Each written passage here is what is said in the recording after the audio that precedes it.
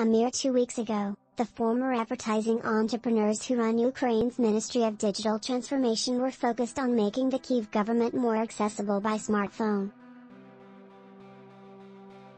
Last week, they organized a crowdsourced cyber army, claiming to have knocked Russia's biggest bank off the internet. This week, it was back to smartphones. They're distributing an app that's essentially an air raid siren to warn Ukrainians of Russian attacks from the sky. So many lives have utterly changed in the 7 days since Russian President Vladimir Putin ordered Russian forces to invade Ukraine. The two former RadTech executives who helm Ukraine's digital ministry are no exception.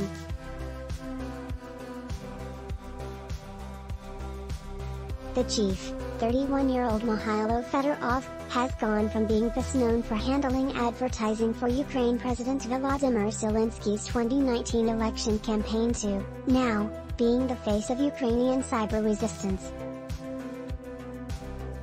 In the last 24 hours, he's claimed his cyber army is waging an unprecedented online war and posted online images of himself with freshly imported satellite link equipment donated by Elon Musk so the country can maintain an online presence. Fedorov's deputy, Alex Barnyakov, a former RadTech entrepreneur who turned 40 on Tuesday, told Forbes the army of hackers crowdsourced through Telegram aimed to coordinate all the people that want to help Ukraine fight Russian propaganda and help with cyber attacks. With this coordination, we had.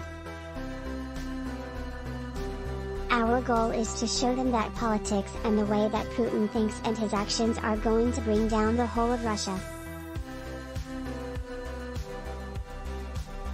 We fight lies and fakes with transparency.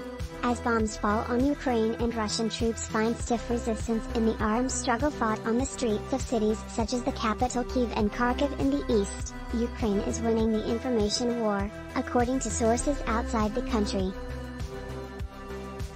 The Russians are losing the information battle, badly.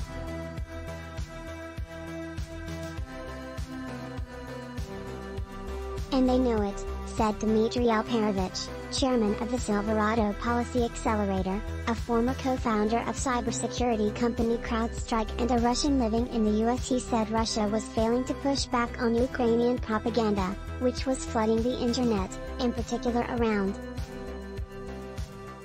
Ukrainian propaganda has included exaggerations and untruths, Alperovich said, noting that many of its claims were doubtful or proven to be false.